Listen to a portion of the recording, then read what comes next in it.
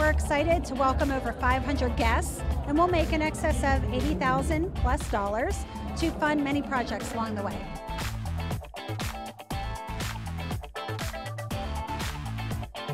I think if you're going to take the time to get a sitter and buy tickets and get a dress and tux and so forth, everybody wants to have a good time. So we thought, this theme really lent to a great evening, a lot of dancing, good tunes, and something different, that club vibe.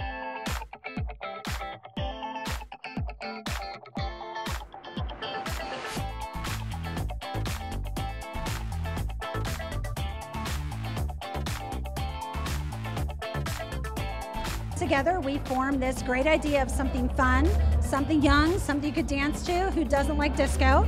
So we decided to launch the Studio 54, and it's been rave reviews ever since.